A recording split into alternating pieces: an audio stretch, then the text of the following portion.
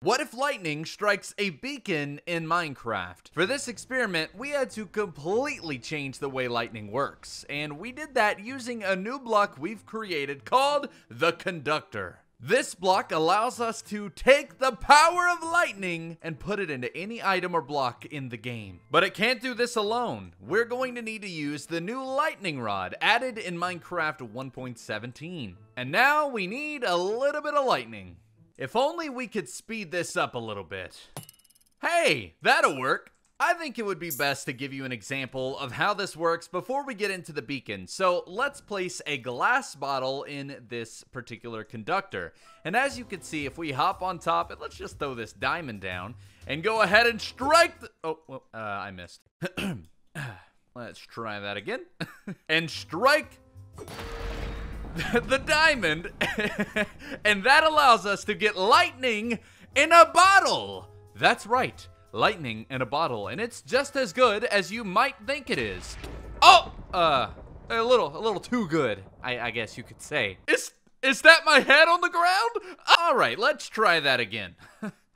That's a little bit better. For our experiment, the conductor block is going to allow us to take the power of lightning and essentially transform various different items and blocks in the game, of course, using the lightning. So as another example, we can take a golden apple, and of course, if we throw away this trash on top and use the trident of power, we can of course create an enchanted golden apple, because why not? I guess you could say I feel recharged. Okay, hopefully by now you get the point. The conductor allows us to take lightning and essentially gives us recipes to then take items like a bottle and turn it into a lightning in a bottle. Any questions? Now this can be used for a lot more than just items. For this example, we have copper bars, which, let's be honest, copper bars need to be in Minecraft 1.17. I mean, come on. But this isn't going to do the trick. So what do you say we take it up a notch?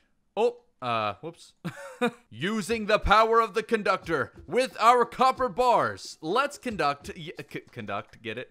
Let's conduct another experiment using yet again another useless item with our trident of power to create charged copper bars. Hang on a minute, charged copper bars! Okay, so charged copper bars work exactly as you would expect them to.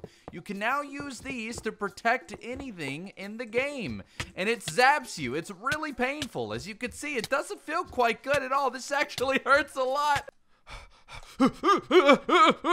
Okay, let's see if it actually works with more than just me, because hey, there we go. It works with more than just me, as you can see. No, hey, oh! Stupid creeper. Anyways, I think you get the point. Charged copper bars would be great for protecting anything. Just maybe not from creepers, because, well, yeah, I mean, they're creepers. Oh, and on the topic of creepers, the lightning in a bottle works exactly as you think it would. It brings the lightning to you through the transportation of a bottle. I know what you're thinking. Come on, get on with it already. It's time for the beacon. The ultimate test. What happens if lightning strikes a beacon? Let's find out, shall we? So, the answer we've all been waiting for. What happens when lightning strikes a beacon? I suppose it's time to find out. Oh, I misplaced my trident. There it is. Okay, so, the moment of truth. A charged beacon. Oh, who would have thought? You know, I've got to say, we've come a really long way in this survival world. I mean, after all, netherite? That's incredible.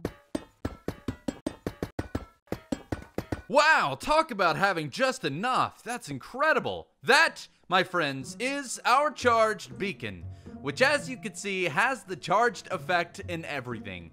But what happens to a charged beacon to make it charged? So, as you can see, the charged beacon takes any normal beacon effect and simply amplifies it so that we have one step higher than you would typically have in a normal beacon.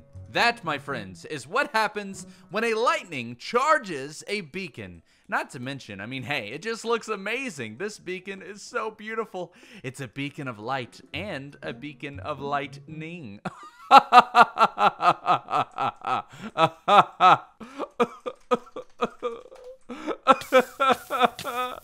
So there you have it for the conductor, my friends. I want to know though, what do you think would happen? Oh, hang on. Oh, come on. All right. What do you think would happen if a bucket of lightning were to exist in the game? Let me know in the comments below. If you enjoyed this video, then you may also enjoy Origin Realms, a Minecraft server created by myself and a group of really talented individuals bringing ideas like the ones you see in my videos to vanilla Minecraft. Check the description below for more information.